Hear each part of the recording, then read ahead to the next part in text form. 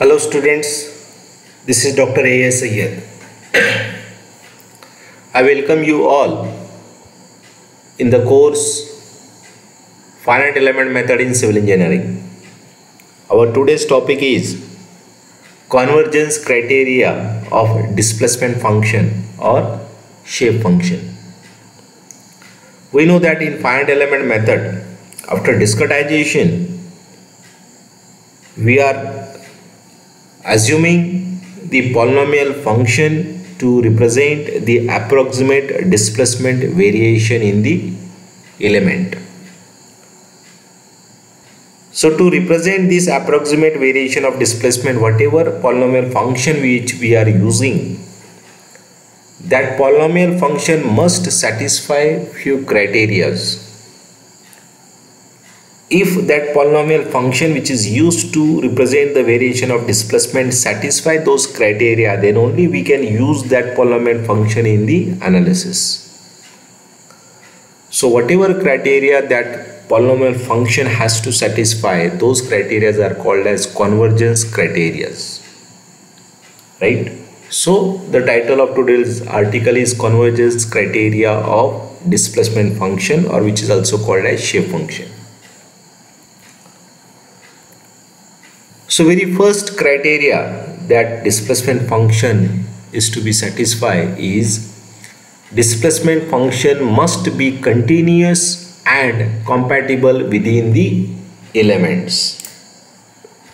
Understand again, displacement function must be continuous and compatible within the elements, right? So these two words are very important, continuous and compatible. What is the meaning of continuous and compatible? So one by one we'll discuss the meaning of these two words. Continuous means, what is continuous means? Continuous means once you divide the structure into number of elements,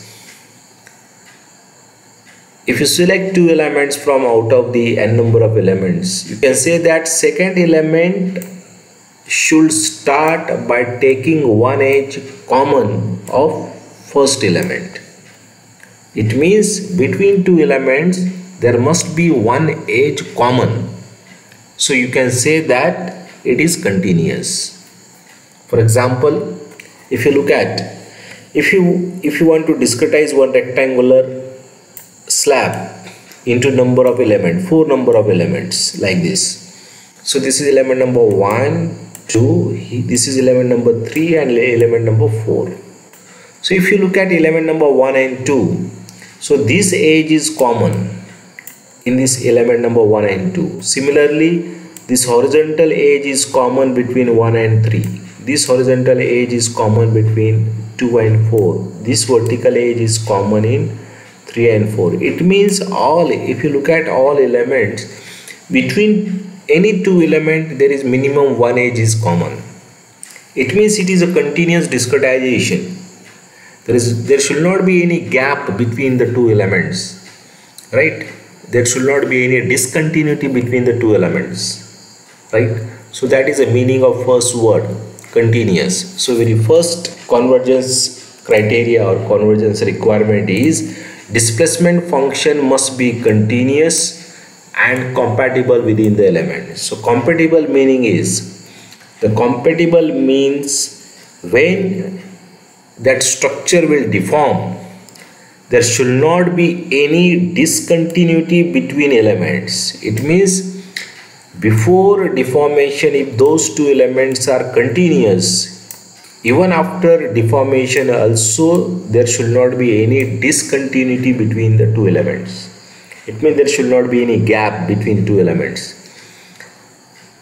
Element must not separate or overlap.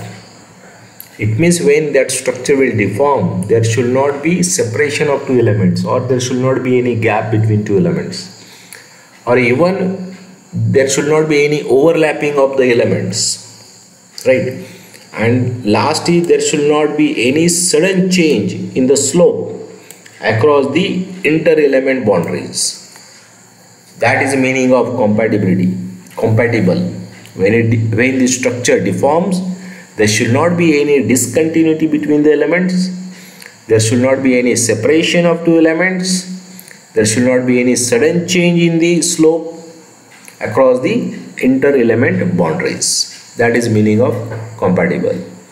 So we are dealing with only first convergence criteria. Please understand again. The first convergence criteria of displacement function is displacement function must be continuous and compatible within the element. And the meaning of continuous and compatible you have to write down below that. Continuous means second element should start by taking one edge common of first element, and compatible means there should not be any discontinuity between the two elements when the structure deforms. There should not be any separation of two elements. There should not be any overlapping of the nodes, and there should not be any sudden change in the slope across the inter-element boundaries. Okay. Now, second convergence criteria is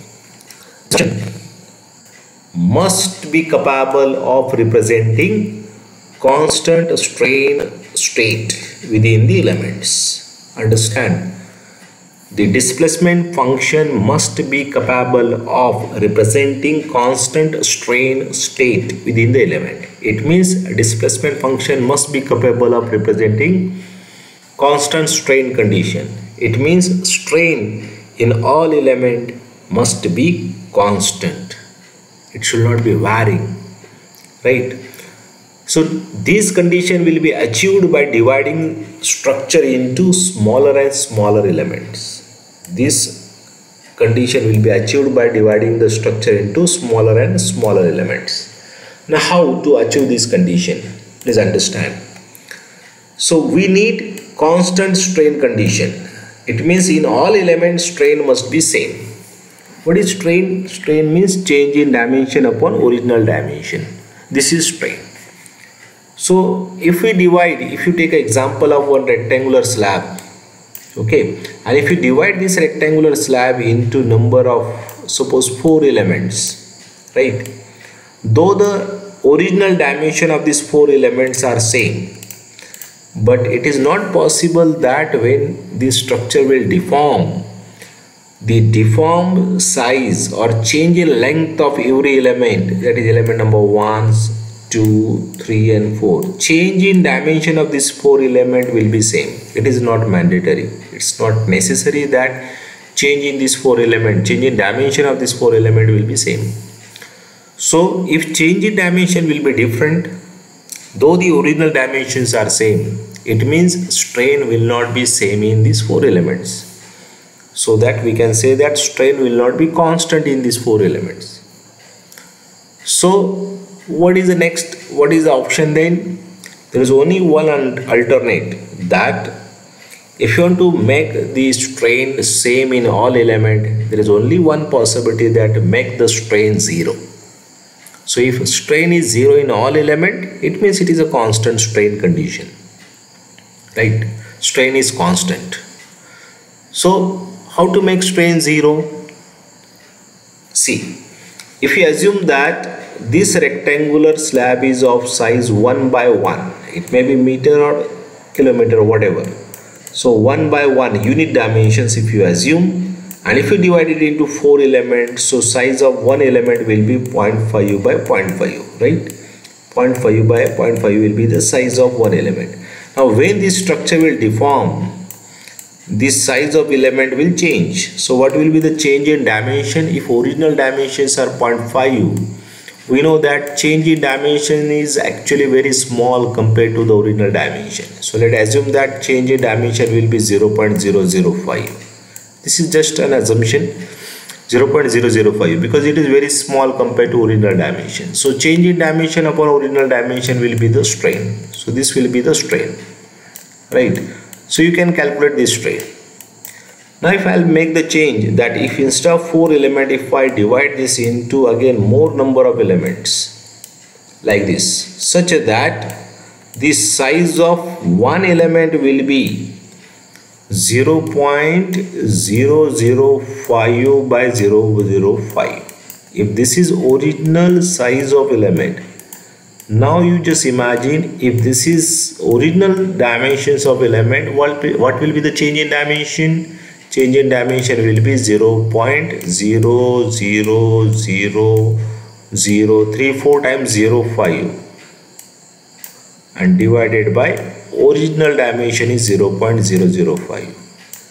So it means now if numerator is having 4 times 0, so that your answer will be almost equal to 0. 4 times 0.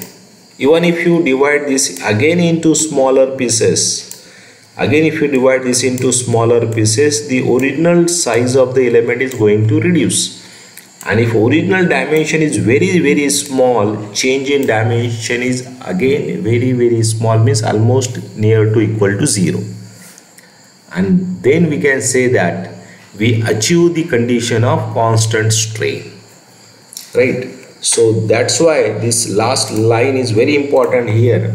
How to achieve this condition? The displacement function must be capable of representing constant strain state within the element. This condition will be achieved by dividing the structure into smaller and smaller elements, right? This is the second condition.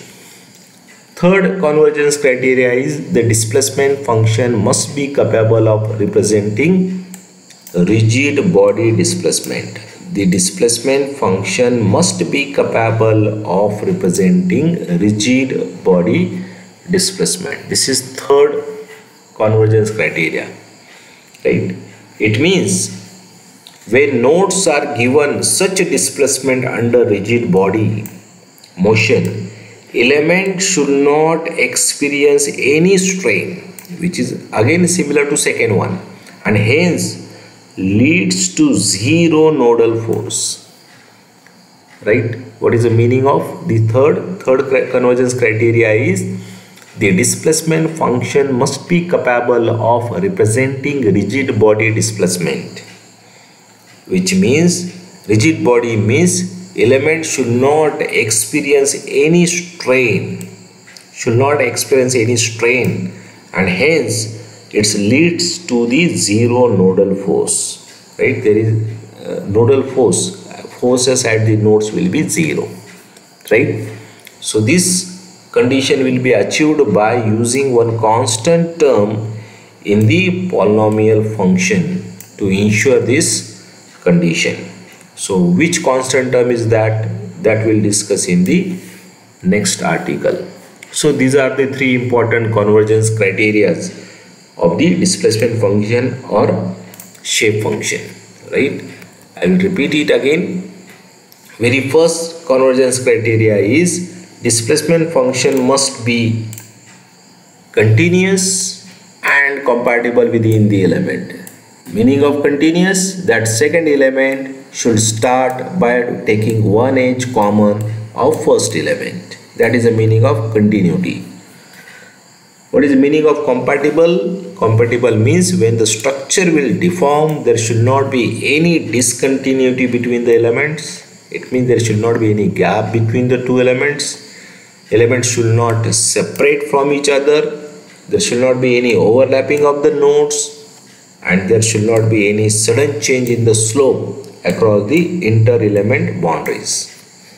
Second convergence criteria is the displacement function must be capable of representing the constant strain condition, and this condition will be achieved by dividing the structure into smaller and smaller element. And the third is displacement function must be capable of representing rigid body displacement. Rigid body means there should not be any strain. It means when nodes are given such a displacement under rigid body motion, elements should not experience any strain, and hence it leads to the zero nodal force. Okay, and when you write down the displacement function, if you use the very first term as a constant in the polynomial function, this condition is ensured by using that constant term. How to use this constant term, that we'll discuss in the next article. So these are the three important convergence criteria which the displacement function must satisfy. If the displacement function satisfies these three criteria, then only you can use that displacement function to represent the approximate variation of displacement. Okay. I hope all of you understand the displacement convergence criteria for the displacement function. In the next article, we'll see the next point related to finite element method in civil engineering. Okay, thank you very much.